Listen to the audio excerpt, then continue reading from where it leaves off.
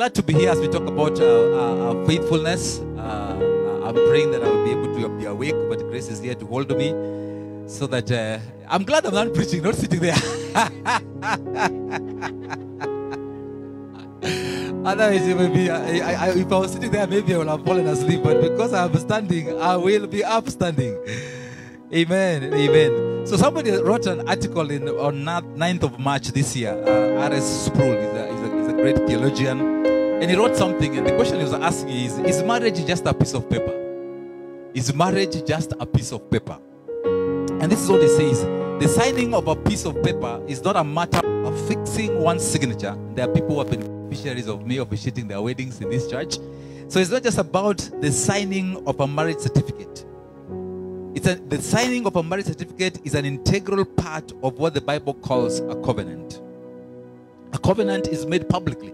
That's why we encourage you not just to come, we stay. But come and declare in the presence. In fact, we keep telling them when they're making their vows. And you say, in the presence of these witnesses, that I, Barnabas, take you, Grace, to be my lawful wedded wife, to have and to hold from this day forward. So it's a covenant that we are making. I think so often we miss that part. We are thinking about the rice and stew very plenty. We are thinking about the videography, the photography, and nowadays they've gone high-tech. I mean, the things that are happening in weddings, I almost tell Grace, we need to redo our wedding. It will go simple. In fact, those days, you had to do a wedding in a church building. So we had to look for, our church didn't have a building like our church, like the World Church here. So we had to look for a church with a building for us to have a wedding. So we went to Good Shepherd Church on Gong Road. That's why we did our wedding 27, almost 28 years ago. So it's not just about those many things. It's a covenant that we are making. And it's a covenant that is made publicly before witnesses and with formal legal commitments that are taken seriously by the community. And the protection of both parties is at stake. So there's a legal recourse that should be one of the partners act in a way that is destructive to the other. But he says something very, very interesting here as well. He says that no human enterprise renders a person more vulnerable to hurt than does the estate of marriage. Let me say that again. No human enterprise renders a person more vulnerable to hurt than does the estate of marriage. I just come back early this morning. I went on Friday, thought I'll be back on Friday. Pastor George was worried if this preacher will make it. Because when he called me, I had to extend my stay. And why did I go back to the village? We have been having a succession battle in the family. My dad died almost 2 years ago, so it has been a battle. And suddenly, yesterday, we got a breakthrough. We have begun the journey. So it has been hurtful. Do you know for over almost 2 years, some of us have not talked, members of the same family. And we were meeting yesterday for the first time. You should have seen the tension in the room. People who have grown up together, who have been called by the same name, who bear the same blood and the same gene, but now all of a sudden, sometimes maybe it's good to die poor. But when you die, you leave a lot of wealth, you leave people in problems. And so that's why we find ourselves in. It has been very hurtful, very painful experience. So we are beginning to see the light at the end of the tunnel. And thank you so much. In fact, I told the people there that people are praying for us. People are praying for us. And they were very thankful. They said, hey, people are praying for us. I said, yes, I have been sharing that people should pray for us because only God can bring that healing and reunite us and restore us to where we were before. And so let's talk about faithfulness in marriage this morning. And as we talk about this, I want us to turn to the book of Matthew and chapter 19. Matthew chapter 19, that's going to be our text this morning. Matthew chapter 19, and I'll be reading from verses 3 all the way to verses 12. Matthew chapter 19, verses 3 to 12. But we can start from verse 1. It says, now when Jesus had finished these sayings, he went away from Galilee and entered the region of Judea beyond the Jordan. Jesus now Easter is approaching. All along, Jesus has confined his ministry to Galilee. And so suddenly he's coming to Jerusalem, to Judea. So Christ has come, and the large crowds have been following him and were healed there by him. And so in verse 3, it says, and Pharisees came to him and tested him by asking, is it lawful to divorce one's wife for any cause? And Jesus answered, have you not read that he who created them from the beginning made them male and female, and said, therefore a man shall leave his father and his mother and hold fast to his wife, and the two shall become one flesh. So they are no longer two, but one flesh. What therefore God has joined together, let no man separate, as we always say in the wedding ceremony. And they said to him, why then did Moses command one to give a certificate of divorce and to send her away?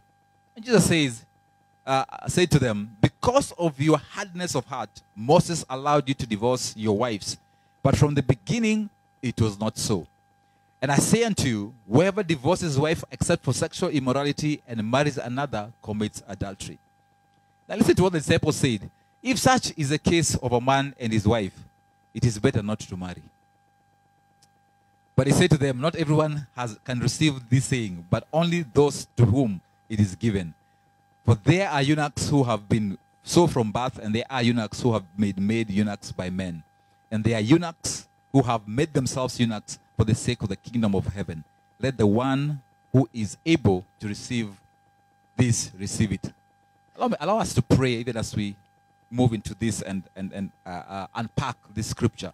Father, we pray for the ministry of your word. We thank you for your word that is anointed. And I pray for your anointing upon Grace and I as we share your word with these people. And for an equal anointing upon each and everyone who is listening to us this morning.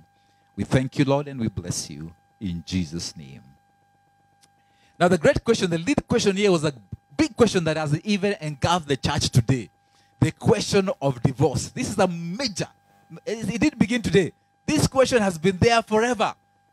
It's been a big thing in the church. And it was a big thing even in Israel. And in Israel at that particular time, there were two schools of thought. There were those who were students of Shammai, who believed that, according to Deuteronomy 24 and verses 1 to 4. Now, Moses did not command them to divorce. He advised, he allowed them, he gave them an advice in such a situation that they can divorce. And what Jesus is using here, or is referring to here, is the book of Deuteronomy 24 and verses 1 to 4.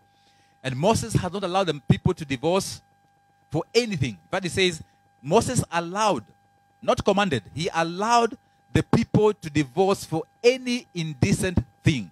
Now, in the Hebrew word, that indecent thing split them into two schools of thought. There's one school of thought that they call those who follow Shammai, who believe that the indecent thing, now the indecent thing was not adultery. Because there was a law clear about adultery in Deuteronomy 22:22. When one was caught in adultery, they were to be stoned to death. So here it's not about adultery. He's talking about an indecent thing. So now how to unpack and define that was a problem. And so the other school, the school of, they call Hillel, then they said this indecent, they didn't focus on the word indecent. They focused on the word thing. And that's why the Pharisees come and ask, is it okay for us to divorce for anything? Because now now again, understand with me, ladies, the society then, like an African society, was male-dominated. Even these Pharisees asking, they are men, not women. Because it favors them. It's like the Islamic religion. It's asked to say talaka, talaka, and you go and I marry another one. So they're coming for their own benefit. And so men dominated and wanted things to favor them. And so a time came when they will divorce for anything and for any reason. And so Jesus is going back to them. But before he answers them, and that's what we want to focus on this morning, he takes them back to the original. He takes them back to the intent of marriage. And unless we understand the purpose of something, we are wasting our times. And sometimes I wonder if we really understand even the purpose of marriage. Now, I'm a scientist by background, and I've never read anywhere where it says in the year this, somebody by the name Vasco da Gama or somebody discovered marriage. Akuna, you never read. There's nowhere that somebody discovered marriage. Even our cultural people, they had some idea, but there's nobody. In fact, if you ask, there are different things, but they knew that people have to get married. Why? Because God instituted the institution of marriage. And so if you want to ask and to know anything about marriage, we go back to the original. We go back to the Constitution. In Kenya, if you want to argue about anything, you go back to the Constitution. So we go back to him who instituted the institution of marriage.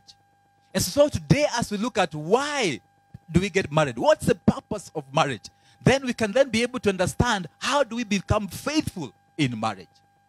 Because so often we are unfaithful. And unfaithfulness is not just about cheating on your spouse. We are going to be seeing how you can be unfaithful and still not have cheated on your wife or your husband.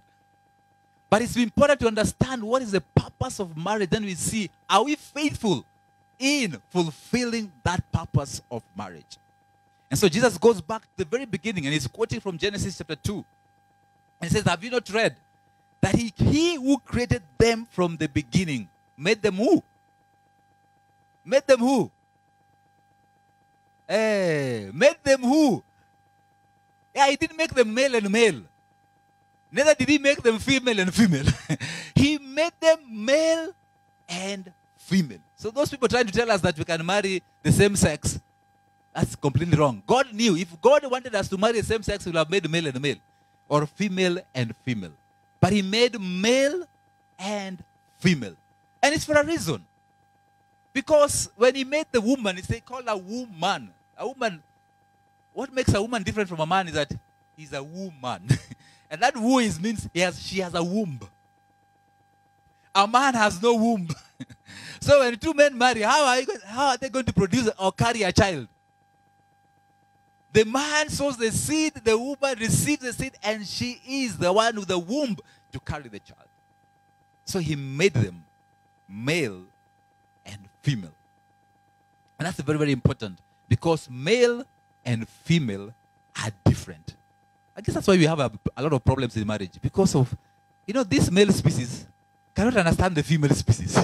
And the female species struggle to understand the male species. And that's where the problem is.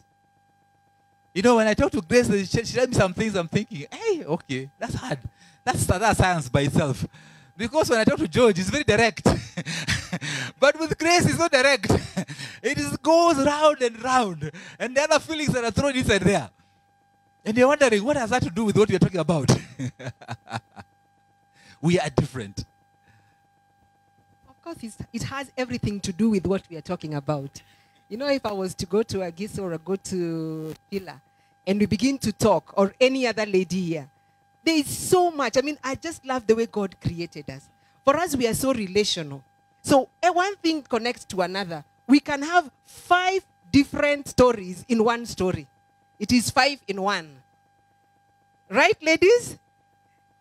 We can have 5 different stories in one story. So we start with our children, we end up with our work, come back to our cousins who you don't know, and then go to the nation. And then finish off with where we started. So we have all those things. But you see, that is why the uniqueness is there. That we were made male and female. I can imagine how boring it would be if all were male. Or how boring it would be if all were female. But God needed to spice things up. God knew that when you have the man and you have the woman, there is variety. There are things that she will bring and there are things that he will bring. There is the role of a husband, there is the role of a wife. They are 2 different things. Because the role of a man, according to Ephesians 5 and 21, 22 going down, is to lead and to love. To love and to lead. But the role of a woman is to do what? Is to submit and to respect. And I know many times we confuse roles and responsibilities. They are roles, but they are responsibilities. Now, responsibilities, we are not told, this must be this. The lady must bathe the child. Things are changing these days. If you're late at work, you will find your husband has already bathed the boy child. And I would encourage the men to bathe the boy child because at some point, they need to know that daddy looks like me. Yeah, now it is getting quiet. But it is important. You cannot, I think it would be very unfair if the lady is bathing the boy child until they're 8 years. You're still, you're still scrubbing the back. And I'm sure at that time, the boy is even saying, Mommy, stop, stop. Why? Because he wants to identify with somebody who looks like him. And so he begins to know that, wow, I'm a boy. And wow, I look like daddy. And he begins to get some, good behavior. So that he knows that, oh, daddy is a leader. Some of these things are not taught, they are caught. So he begins to see, oh, wow, daddy is a leader. He's the one who says this. He's the one who leads us as a family. No wonder when daddy is away, the boy is still trying to say, Mommy, are you okay? I mean, I love it. This weekend, we had a very good time with my boys. They're always like, Mommy, are you away? Are you okay? Are you okay? But because they know, they have seen daddy lead, and so they are stepping into that shoe of, hey, leadership and love. So they are roles, but they are responsibility. What is your role as a woman? What is your role as a man? I think that's very, very important, because one of the leading causes, according to InfoTrack research for National Media Group in 2011 here in Kenya, they found that the leading cause of divorce and separation in Kenya is not what many people think: adultery. That was way down the pecking order. The number one reason for the divorce in Kenya now is the gender wars, what they call the gender wars, inequality or fight for equality. And this is where we are having it all wrong, because we are confusing ourselves. And so if we then are to play our role as the husband, and you're to play your role as a wife, we need to go back again to the one who instituted the institution of marriage. He knew that we'll be living in 2023. And that still remains the same. It cannot change. Yes, the man can be bathing the baby and cooking. But the role still remains that the wife must submit herself to her husband. Our husband, not just any husband, our own husband. And what is the roles of the men? So, and I want to share with us the roles of the men to see, are we faithful as husbands in fulfilling our roles as husbands? And this is what Paul says in Ephesians chapter 5, verses 22 to 30. He says, husbands. And I want to read it from the Message Bible, because I like how he puts it very, very interestingly. He says, husbands, go all out in your love for your wives. Go all out in your love for your wives, exactly as Christ did for the church. Man, that's a tall order. You know, so often I look at my neighbors and I think I'm a good husband compared to them. But the standard is not George, this is Pastor George. The standard is not Pastor David, a good husband, a wonderful husband. That's not the standard. The standard is as Christ has loved the church. My friends, that's a very high standard. That he even died for the church. I don't know if I'm ready to die for my wife. But that's... that's how much. That's how much. But look at this. He says, a love marked by giving, not getting. And I want to correct as men. You know, this is the problem I find in doing counseling so often. A love marked by giving, not getting. You know how we grew up? I'll be honest with you. I told you we were having succession battles because of wealth. I grew up knowing my father provided. So as a husband, as I get married, I know yangu is giving. And what am I giving? Giving in financial support. Full stop. So I get caught up in looking for money to sustain my family that I neglect my bride. And so often I've seen men shocked. They say, look, I provided for her everything. And the woman said, no, I didn't need all those things. I needed you. That's why we are different, George. You know, me, I'm thinking, hey, I am a good husband. I have done all this to make sure my family is secured. But I'm never there. I'm hardly there. I'm rarely there. They don't see me. Why? Because I'm so busy. Reminds me of a friend where one time he came back home and the child started calling him uncle, uncle. Because that's how far away, how long away he'd been from his children. So ours is love marked by giving. And it's not giving in terms of material. This is important for us to provide materially. But what do you know, this is why it's important, George, nowadays as we talk about provision. How do you provide for a woman who earns 3 times your salary? So it's not material things. is providing security in terms of providing leadership as a husband. That's what women lead. So that's playing your role. So are you faithful in providing leadership in your home as a man? Are you faithful in loving your wife? He says, Christ's love makes the church whole. His works evoke, his words evoke or call up, bring forth her beauty. So if your wife is not standing up like that stamp, is not blossoming, are your words causing her? You know, grace can be all that she can be just by my words. That's how powerful my words are. Guys, that's a privilege that God has given to you. Even your children. You know, we talk about blessing, not just about the praying. It's the words that you speak. For your wife and for your children, those words are huge. That's why, you know, I've never had men complain that she doesn't tell me that he doesn't. I have not had husbands complain that she doesn't. My wife does not tell me that she loves me. But for women, yeah, not just because you brought meat, can say that you love her. Say it with your mouth. Yeah, that Nigerian preacher was saying, no, your mouth won't drop if you say I love you.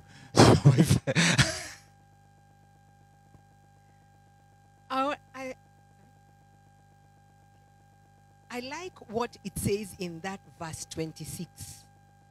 That Christ's love makes the church whole. And his words evoke, call up, call forth her beauty. Everything he does and says is designed to bring the best out of her. Sometimes I tend to shiver and to shudder when I think of the responsibility that a man has been given. I look at my husband and I say, where that responsibility is, it's up there. Because you're being told to love, you're being asked to love me to the point of dying for me. And you're being told that it is you who evokes. You know, by your words, you evoke, you bring out my beauty. And it is true because words can kill, but words can also build. So you can imagine if as a husband you keep on saying, you woman, you will never make it. What are you doing? Are you evoking her beauty? Are you bringing the best out of her? But when my husband comes home and he begins to speak, one of my best highlights is when my husband prays over me. I'm telling you that day I can go out and conquer the world. Because he says certain things. You are a woman of God. You will make it. You are the head and not the tail. You're gaining favor wherever you're going. Doors are opening up. And then I'm just like, hallelujah, Jesus. That is exactly what I'm going to do. Because when you go out there, there are giants. And so when the giants come, you slay them by the word of God. Because you know that already he has put the word of God in me. He has called forth the things that are beautiful. He has brought out the best.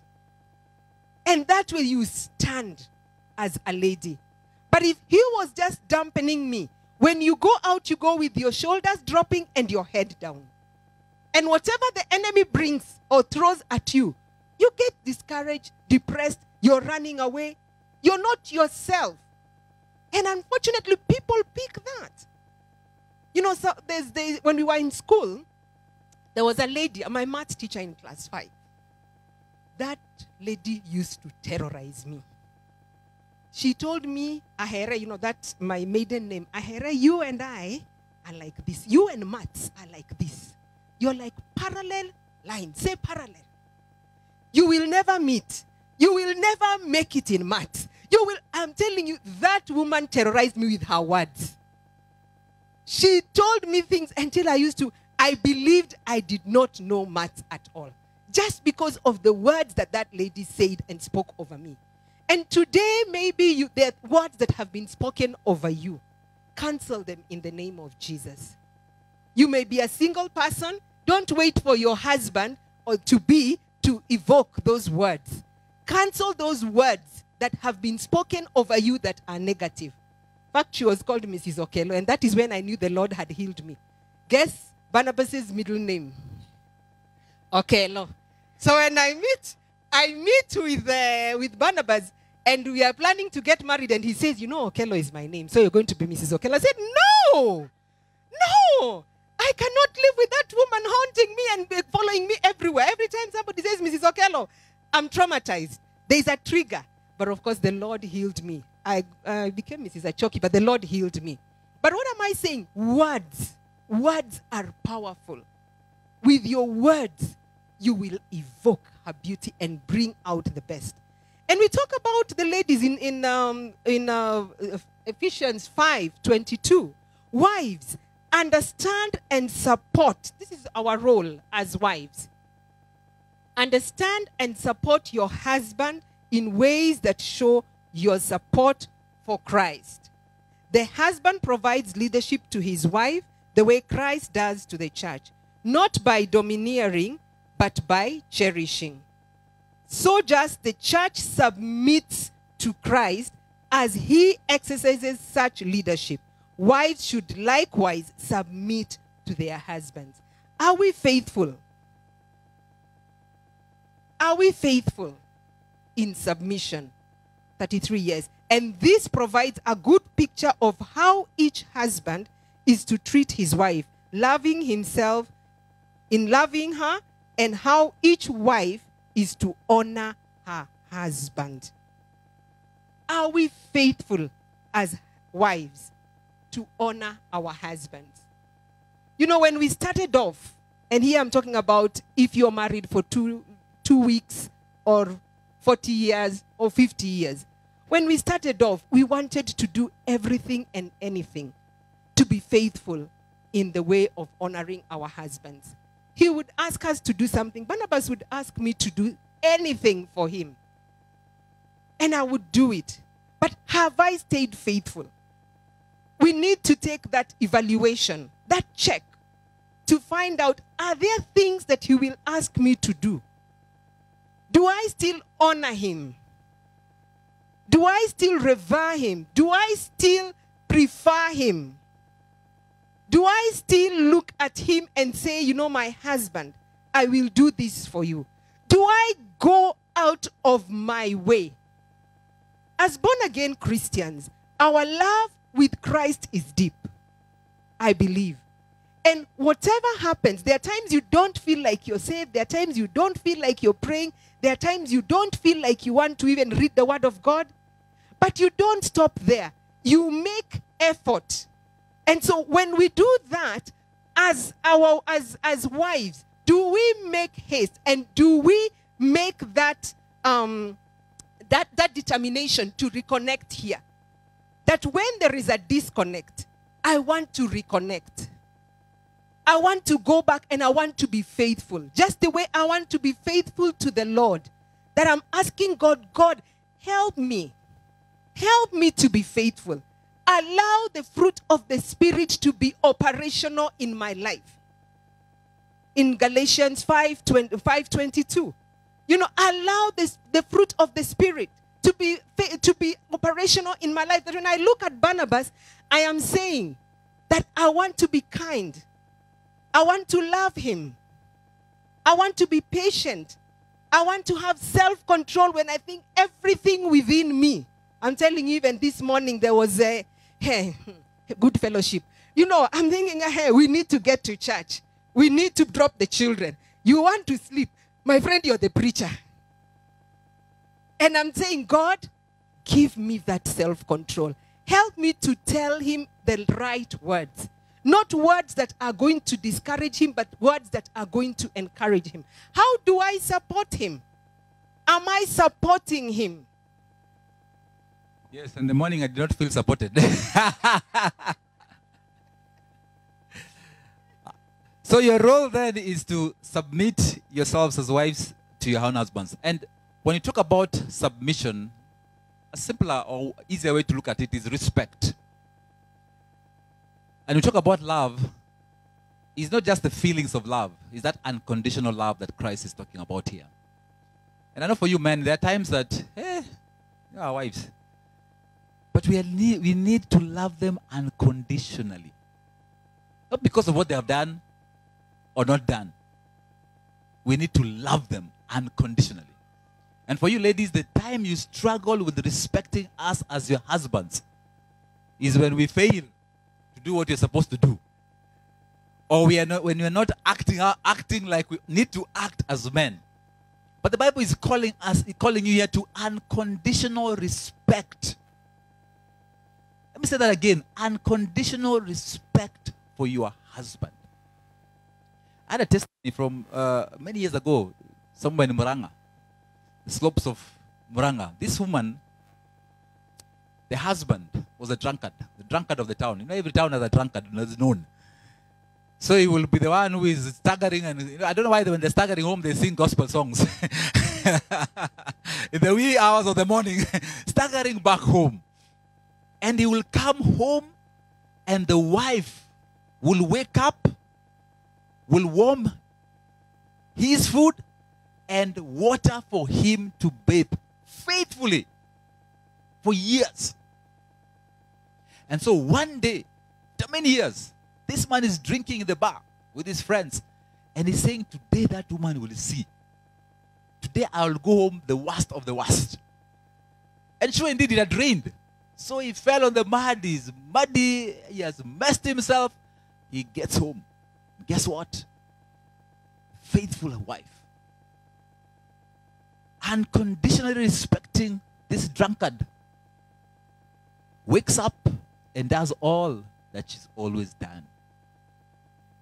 And that night, that old man did not sleep. He had a kesha by himself. And the kesha was a kesha of repentance. Repenting until morning.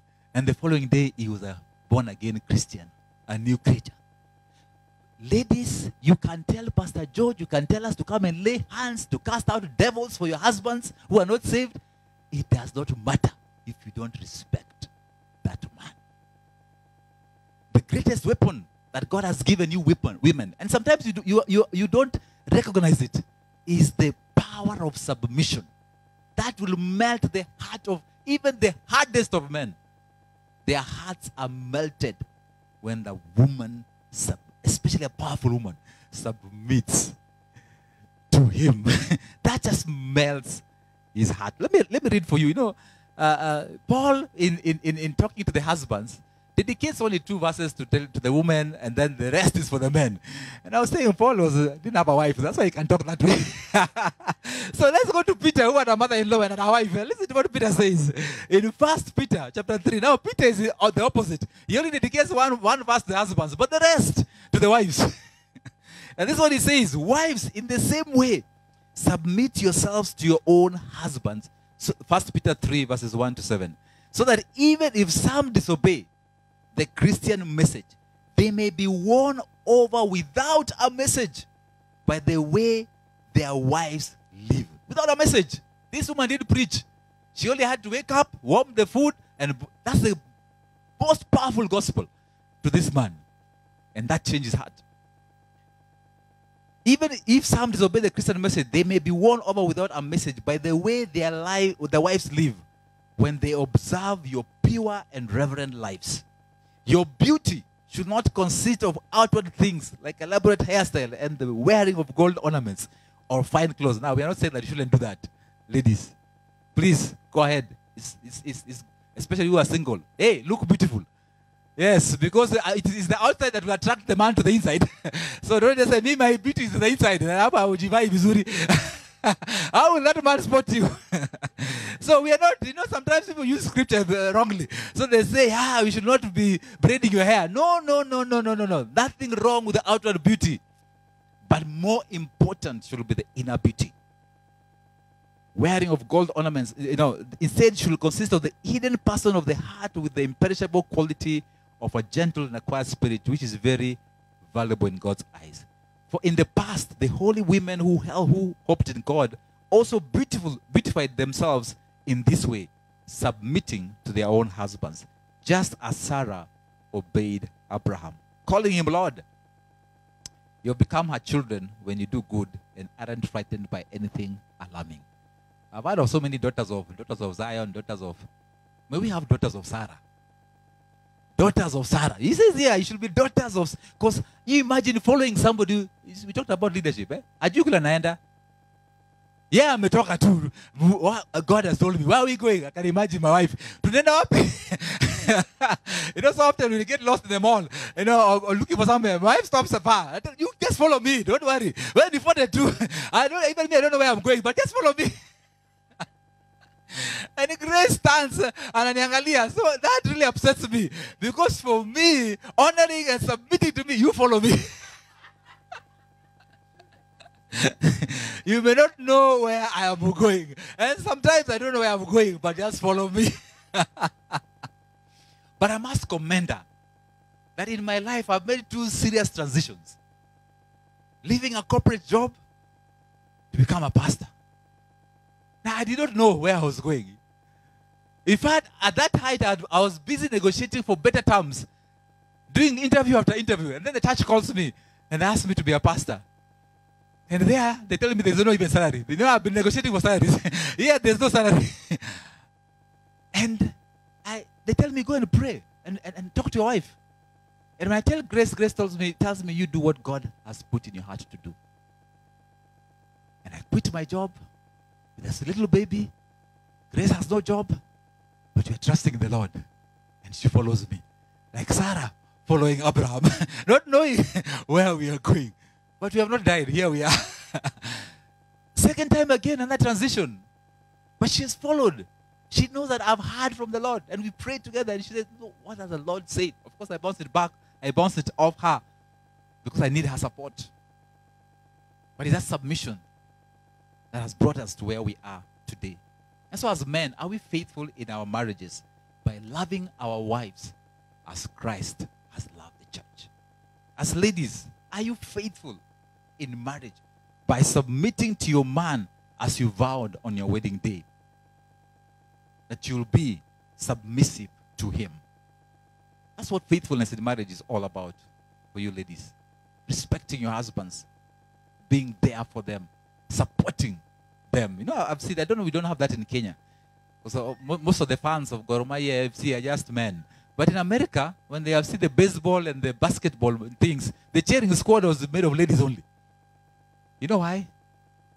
There is nothing like the support from a woman to a man.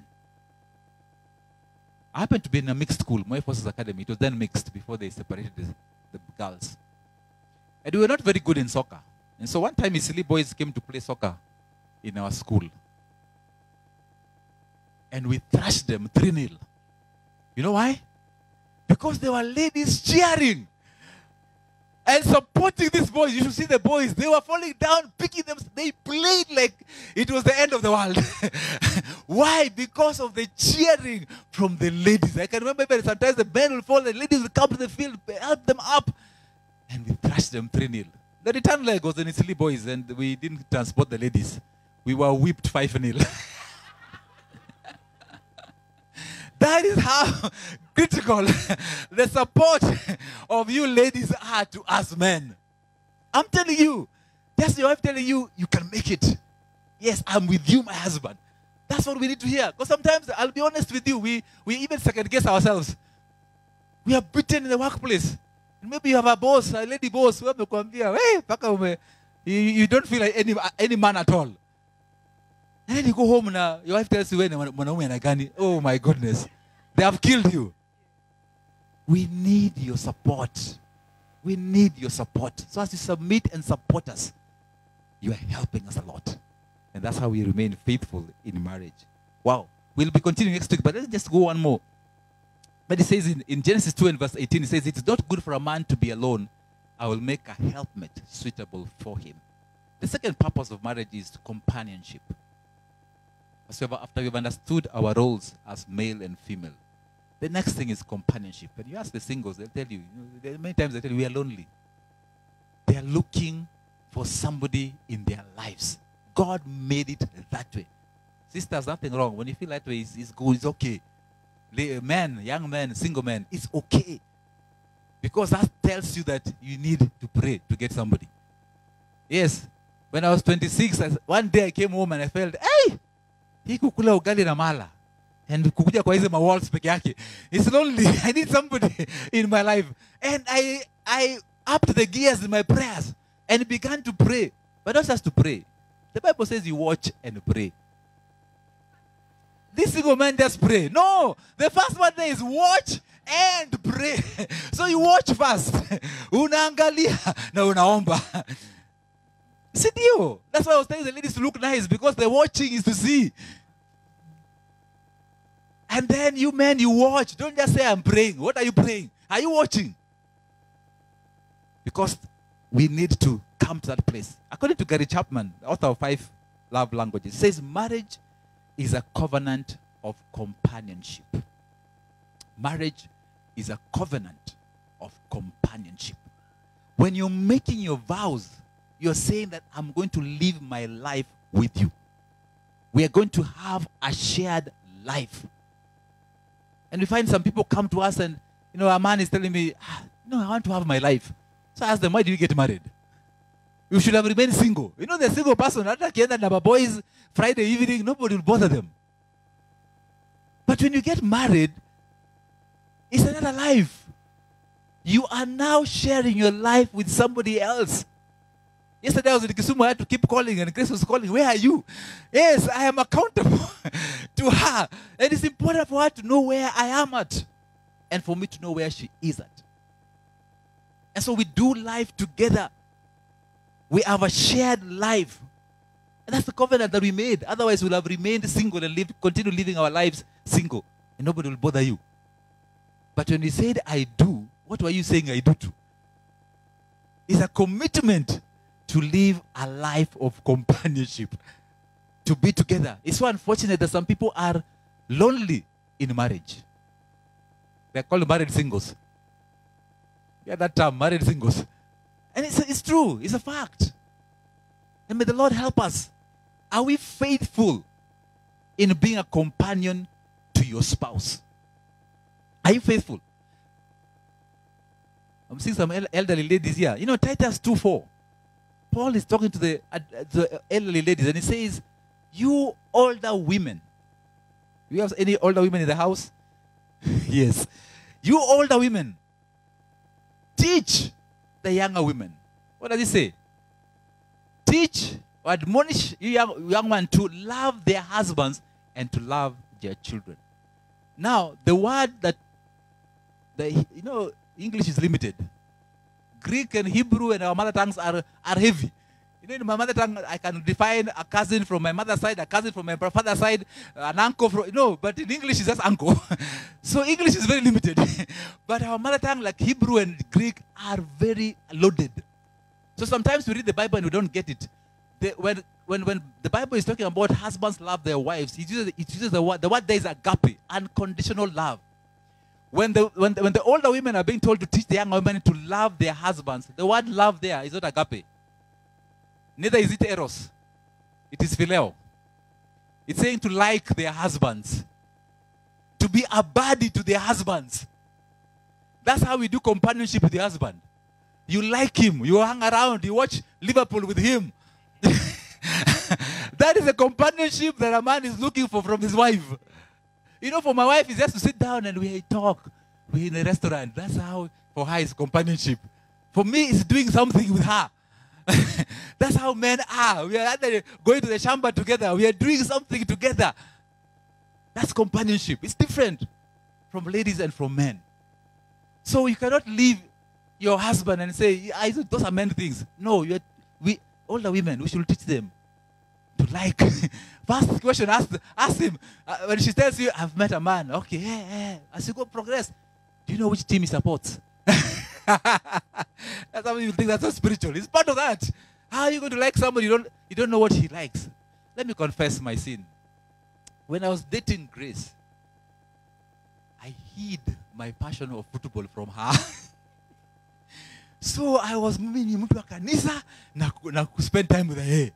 So after we get married, and a couple of years later we get a television. She discovered there's something like Champions League, EPL, all of a sudden. But you see, when I was dating her, I never told her even once that I'm going to watch football. That's the problem. That's the mistake I did.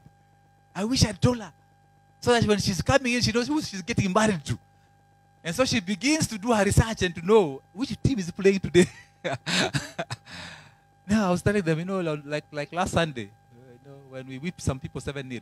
So if you're the wife of that person who has been beaten 7-0, soma results kwanza. Before akuje nyumbani, you know how to treat him. That kama uko na results na mtu amekuja amepigwa 7-0, what do you expect? In fact, it would be very serious if you say, Kwani, what was wrong with your goalkeeper? What was wrong with him today? He should have known. Whoa, it is not a joke. So, friendship. And I tell the single ladies, marry a friend. And the single men also, marry a friend. Marry a friend that you can develop that friendship with when you get married. There are things that you do. Do you have shared goals? Are there, not shared goals, shared interests? Things that you enjoy doing together. Yes, you love coming to the well together for church. But apart from that, are there other things that we enjoy doing together? Go for mountain climbing, go where, what is it that you enjoy doing together? Because these things are going to count when you get married. And if you're married, do you have shared interests? Have you sat down to say, hey, I want to be faithful to you. And so I want to find out, what are your interests? What are the things that you like to do? Because I want to spend my time with you. I want to be faithful with you. To you. Because if you don't do that, you will find somebody out there who shares interests with you. So what will you do? You're going to put a lot of energy on the other side and forget about your spouse. And that would be very sad. So if you're going to be in a relationship, if you're looking forward to getting married, find out from that person, what are their interests? What are the things that will, or what are the things that you think you would have wanted to do in future? If you're married, go back to the drawing board. And it is okay. It's never too late. Find out, what are some of the things that you like to do? What are some of the things that we like to do? Is there a convergence? Can we say that this is you, this is me? Uku katikati, these are the things that we like to do. And these are the things we will say. Because that really makes us become more friends. It enhances our friendship. Because this is the person that you're sharing life with. But if we don't have things that bring us together, we will be chasing my own things. He chases his own things. When the children are gone, I'm wondering, so who did you say you are? What was your name again? The middle name. And he's asking me the same question. And we find there's nothing that brings us together because the relationship was more functional than relational. A relationship has two sides, the functional side and the relational side. So many times in marriage, not a marriage relationship. So many times as couples, we are caught up doing the functional. Watoto wanaenda shule, children are going to school, we are paying rent, we are paying mortgage, we are doing this, we are doing that. But what about here? How are we increasing and enhancing this relationship? Because that is what is going to keep us going. We don't want to be strangers at 50 years. We don't want to be strangers when we are 70 years in marriage. We are wondering, okay, I wish the Lord would take us home together very quickly. No. You want to enjoy here on earth and say, this is my friend. I've told Barnabas that I want to, when I'm 80 years and the Lord still gives us time together, I want us to be walking in the streets of Nairobi or wherever we shall be, if it is Kisumu, wherever it is, and still say, this is my friend. This is the person that I got married to. Yes, there have been ups and downs, and we are not focusing on the downs, but we are focusing on the positives. Because he's my friend. I want to remain faithful to him. And I would want him to remain faithful to me. Let's talk about faithful. Is faithful to that companionship. We are faithful because remember, you've made a covenant of companionship. The more blessed are the sisters. The sisters are powerful jobs. The men are they come back to us. What do we need to do? Because they look for leadership in the man. Are we providing that leadership? And one of the greatest frustrations for many ladies is, my husband is not providing leadership in the home. Be it spiritually, financially, in all ways, are you providing that leadership? Are you loving your wife? Are you there together and living a shared life? Wives, are you supporting your husbands? Are you his greatest cheerleader? Are you supporting? I've been touched by Sheila, when we began Men of Purpose. She would sit there behind, supporting George. From behind there, the only woman, the only woman among men. But she will be there faithful Thursday by Thursday. You don't know how much that meant to George. That's the support. It's not by what you say. Just being there speaks volumes. Being there by your man speaks a lot. Support them. But also respect them. Remember, it's an unconditional respect. That just brings out, we talked about our words evoking her beauty. Your respect and your submission evokes everything in a man. That man can go and kill Goliath, can climb the mountains when he knows that he has a wife who supports him and submits herself to him. Let us pray. Even as I pray this morning, I want to invite us, if you're a married couple, I want to pray first for the married couples. And you're here, and one way there's been a struggle. You have maybe found yourself unfaithful, be it in fulfilling your roles as a husband, be it in fulfilling your roles as a wife. Or probably you've found yourself lonely in that marriage, or doing your own, you're doing me. They talk about doing me, doing life alone instead of doing life together. And so in that sense, you've been unfaithful in your marriage. And to ask us and to invite us to just, as husbands and wife, maybe just come together as husbands and wife, for those of us whose spouses are here. Let's just pray that the Lord will heal us, the Lord will touch our marriages. Father, we pray for the husbands who are here this morning. Lord, I pray that you will forgive us for not being faithful in providing leadership in our homes. Lord, I pray that you will forgive us for not loving our wives even as you, Christ, has loved us, giving ourselves even for them, laying down our lives for them, listening to them, Lord, being there for them. Lord, I pray that you will forgive us if in any way we have failed in being courteous to them, in treating them as a weaker vessel, even as Peter admonishes us. That, Lord, you will again remind us of what it means to be faithful in playing our role as a husband in that marriage. And Father, we pray for the ladies. We pray that you will forgive us, oh God, in areas that we have not been faithful as wives. Father, we know that we have not submitted maybe the way we need to. We may have not respected our husbands the way we need to. We have fallen short, and we have forgotten and left our first love. We ask that you forgive us this morning. We pray that you will bring us back to that place where we need to do what we need to do. And most of all, we pray that you will bring us back to you. Because in bringing us back to you and being so connected to you, you whisper words to us and tell us, go back and love him this way. Go back and be kind to him. Go back and be patient with him. Go back and have self-control. Go back and use your tongue well.